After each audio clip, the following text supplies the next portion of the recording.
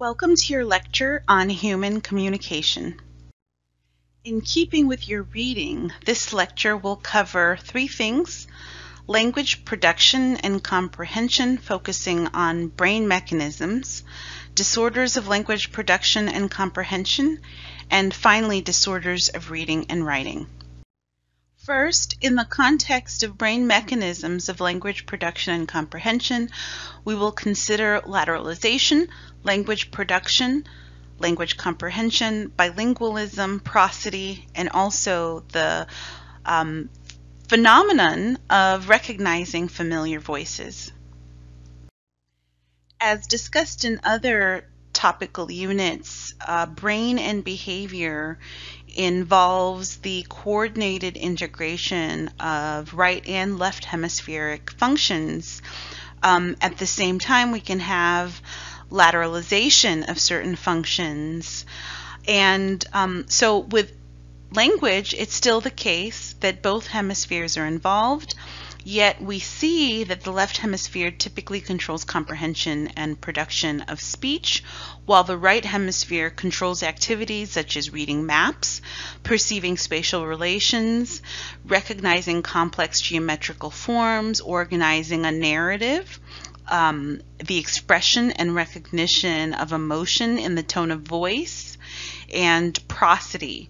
So the split brain procedure, which was introduced at the very beginning of this course, obviously is a great tool, albeit a significant invasion of neurological functioning for understanding the importance of this lateralization. The left hemisphere, particularly around the auditory cortex, represents ground zero for language function. And this is something that we know not merely from the split brain procedure, but also from studies of aphasia, which we'll talk about momentarily. But you can see from this illustration that at the top mid part of the brain near the front, we have Broca's area. This is important for language production. At the mid top of the brain, just above the spinal cord, is the auditory cortex, here depicted three-dimensionally in blue. At the middle back part of the brain and to the right of the auditory cortex in this two-dimensional image is the Wernicke's area, which is important for language comprehension. We'll talk about these in more detail. Suffice it to say that language disorders often emerge from disrupted functioning in Broca's or Wernicke's areas. And this is what we mean when we refer to an aphasia. It's a disturbance in the comprehension or production of language. So what is involved when it comes to the recognition of people's voices, a sort of normal human behavioral function? So we learn at a very early age to recognize voices. Regions of the right hemisphere are particularly involved in recognizing specific voices.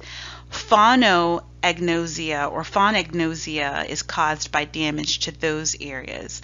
So here you see that while most aphasias involve problems with Broca's and Wernicke's in the left hemisphere, phonagnosia, the inability to recognize specific voices, is caused by damage to the right hemisphere. In order to have language production and comprehension, we need to have a few factors in place. First, the individual has to have something to communicate, whether it be a current event, a past event or memory, an imagined event. In any case, the occipital, temporal, and parietal lobes of the brain are involved in perceptions of current and past events. Although little is known about the brain mechanisms involved in imagination, this is likely to use the same areas. When it comes to comprehension, the recognition of words can be both auditory or visual, right? We can hear words and we can read them. And comprehension involves recognition of words using Wernicke's area in the left temporal lobe, but we must also understand the meaning of the words and the memories associated with those words. And so comprehension of the figurative aspects of language involves the right hemisphere. Again, a sort of integration combined with lateralization. And those figurative aspects include metaphors, proverbs, and moral stories. As you can see from this illustration, figurative language or metaphors involve activation of a brain region that's slightly caudal, but encompasses parts of Wernicke's area. In this illustration, you can see that the mapping of different language functions in the brain differs in people who are bilingual. So languages don't come to occupy necessarily exactly the same space, but adjacent spaces. And the illustration shows you that on the left, English naming, and on the right, French naming are slightly overlapping, but also slightly separate. And it's important to note that the majority of people are bilingual or multilingual. Some brain regions in bilingual individuals are devoted to specific languages, and some are common to both languages. So that's what I mean when I say that there are some areas of overlap. And this is identifiable using not only imaging studies, but open surgical procedures, such as what you see depicted in the illustration. Common and language-specific areas are found typically in the frontal and posterior temporal or parietal cortices. Language-specific areas are found in some more subcortical structures. Prosody refers to rhythmic, emphatic, and melodic aspects of speech. Those functions are on the right hemisphere. It's likely related to musical skills, expression and recognition of emotions, so that creative sort of theme of right hemispheric functions. Broca's aphasia in the left hemisphere, where there's damage, can also cause deficits in prosody, however. In this illustration from an fMRI study, you can see that prosodic speech and normal speech occupy slightly different areas of the brain, semi-overlapping, but mostly lateralized. In this part of the lecture, we're going to consider disorders of language production, more specifically Broca's aphasia, Wernicke's aphasia as a disorder of language comprehension. We're going to also contrast these against conduction aphasia, aphasia in people who are deaf, and also speech difficulties in stuttering. Broca's aphasia is caused by damage to the frontal lobe. This produces agrammatism, anomia, as well as articulation difficulties. What that means is that one can comprehend language better than one can actually produce it. There's also difficulty in using function words like a and the, and a reliance on content words like apple and house. It can also be caused by lesions of the basal ganglia, interestingly. This illustration comes from the Boston Diagnostic Aphasia Test.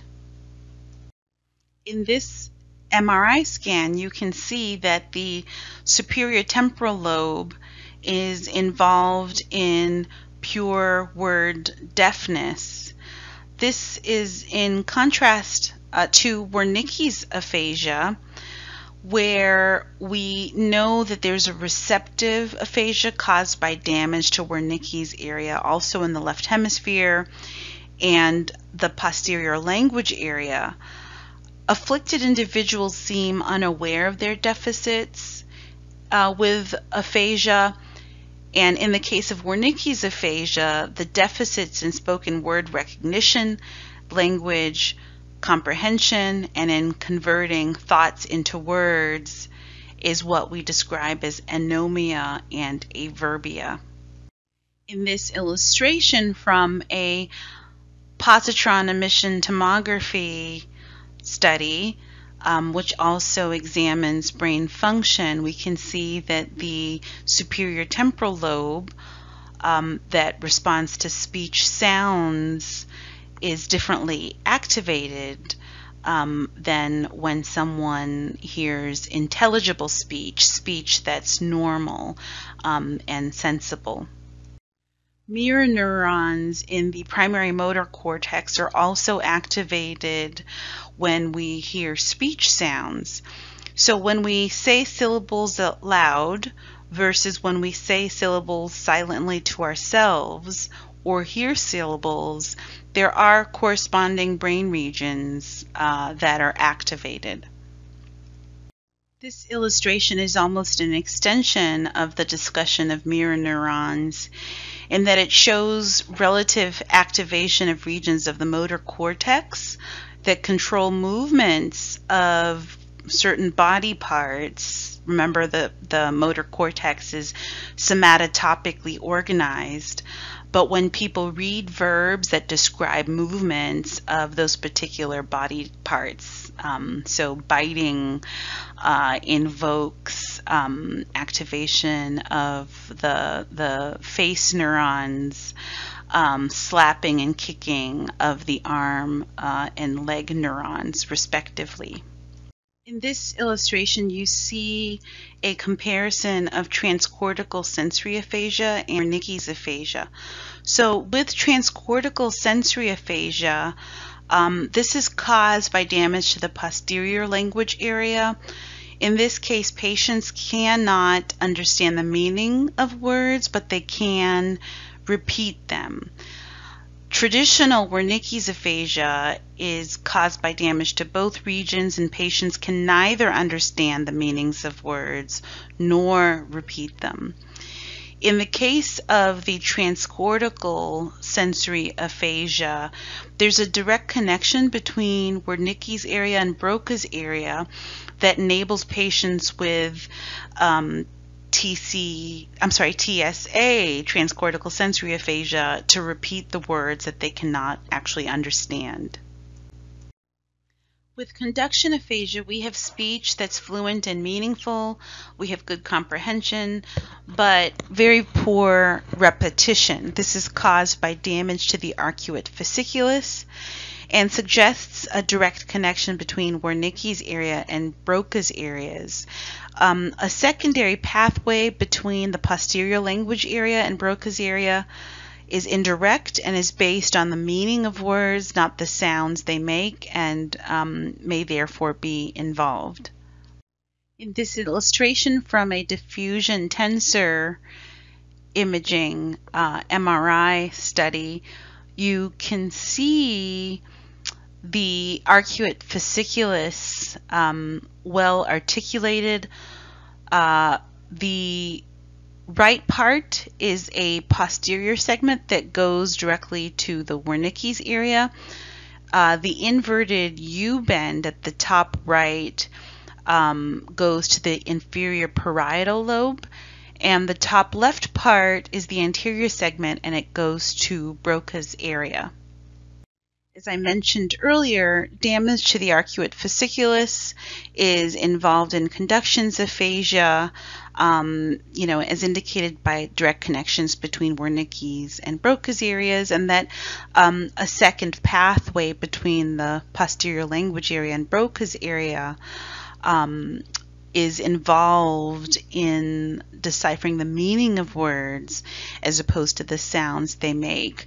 That is illustrated here, where on the upper right-hand corner of the illustration, or towards the caudal or occipital lobe, you can see that one arrow flows from the posterior language area into Broca's area, and is labeled as a connection that enables patients with conduction aphasia to express their thoughts in words. In keeping with the potential for spoken and read language or words to activate parts of the motor cortex, it isn't terribly surprising to see that sign language impacts the brain in similar ways, and that aphasia can exist or present in people who are deaf. So with sign language, we have expression through the movements of hands, commonly in American Sign Language, for instance. There's left hemispheric lateralization, as with spoken language. And some believe that sign language may in fact be a precursor of spoken language. And clearly this involves, as you can see from this PET scan, showing activation of the inferior left frontal lobe when a person saw finger movement. This involves mirror neuron activation. In this illustration, you can see that there's correspondence in terms of pattern of brain activation in keeping with a rhyming task for both deaf and hearing people. In this image of stuttering compared to fluent speech production, we see the results of a meta-analysis where they take lots of studies together in order to arrive at some common conclusions that shows lots of different cortical brain regions are involved in stuttering, with the exception of one cerebellar region, the cerebellar vermis. Stuttering is characterized by pauses, the prolongation of sounds or the repetition of sounds, sometimes syllables or words that disrupt normal flow of speech. It's thought to be influenced by genetic factors and or some abnormal auditory feedback. It's caused by abnormalities in some cases in the neural mechanisms involved in planning and initiation of speech, but these can be overcome. In this illustration, you can see the results of an fMRI study that showed regions of the superior temporal lobe increasing in activity 1 year after a successful course of therapy to combat or treat stuttering. And a perfect example of someone overcoming stuttering is President-elect Joe Biden, who has worked really hard to overcome that tendency, that difficulty, and really persevered and succeeded, and represents a model for others. We are now going to consider the relationship between aphasia and pure alexia, as well as try to understand some of the neurological bases of reading and writing. You may be wondering by now, what are the differences really between aphasia, abnormal reading and writing, and alexia? So brain damage can also produce reading and writing disorders. Aphasias, however, are usually accompanied by parallel reading and writing deficits. With pure alexia, we have certain symptoms that are identifiable, such as the loss of ability to read without the loss of the ability to write. It can be produced by brain damage. In some cases, in any event, people can often recognize words that are spelled aloud quite distinctively. With pure alexia, visual information is prevented from reaching the visual association cortex. And so patients have difficulty with visual and not auditory input. In this rather complicated figure, you can see that alexia, pure alexia, involves interruption via brain damage to the left primary visual cortex, and also some interruption of the flow of information due to damage of the posterior corpus callosum. Here is an illustration documenting alexia without agraphia in a case of multiple sclerosis, where the person developed pure alexia because of damage to the white matter in the left visual cortex. Reading involves two processes. First, there's whole word reading, and there's also phonetic reading. Studies of dyslexias have provided information about the brain mechanisms involved in reading, particularly through our exploration of acquired dyslexia versus developmental dyslexia. With acquired dyslexias, there are two types. There's surface dyslexia and direct dyslexia. With surface dyslexia, the deficit stems from whole word reading. With direct dyslexia, the deficit has to do with understanding words that are written. In contrast to surface dyslexia and direct dyslexia, phonological dyslexia has to do with a deficit in sounding words out. Studies of kana and kanji symbols help illustrate this.